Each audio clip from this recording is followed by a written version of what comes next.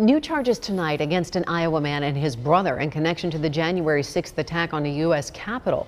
Earl Jordan is from Dickens in northwest Iowa. Court documents say Earl and his brother Christopher were caught on body camera video confronting officers on the Capitol grounds. Earl is accused of elbowing an officer and trying to grab another one by the throat. Christopher is accused of trying to take an officer's baton. Earl Jordan was arrested in Spencer. Both men are charged with assault, resisting and impeding officers, and obstruction of law enforcement, along with a number of misdemeanors.